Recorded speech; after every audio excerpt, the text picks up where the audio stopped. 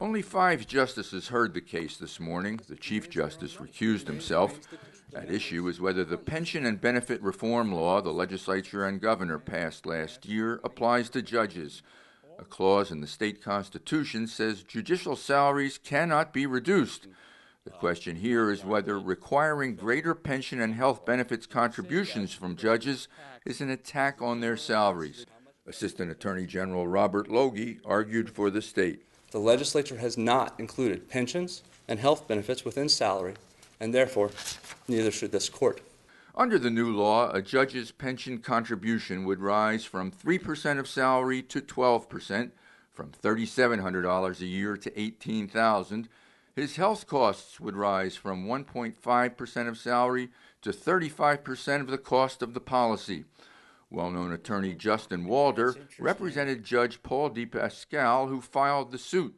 Walder said the 1947 Constitution protects judges against a diminishment of their salaries as a way of insulating them from political pressure. A 40-year history that we have traced in our submissions to the court make it clear that the action here is clearly a diminishment and not a special privilege being afforded to jurors, but rather consistent with the purpose of our Constitution, a protection. A protection for whom? A protection for the public.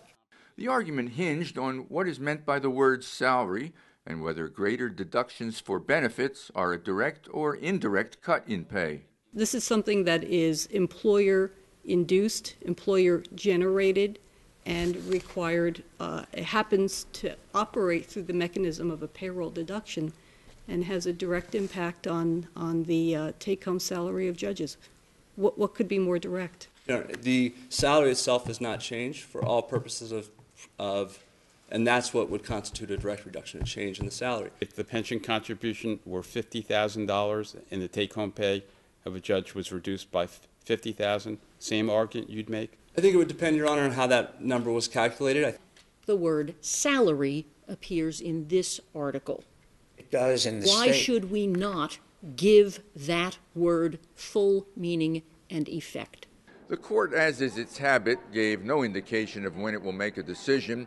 What's unusual here is that whatever it decides will affect the paycheck of the very justices issuing the ruling and of their 400 judicial colleagues around the state.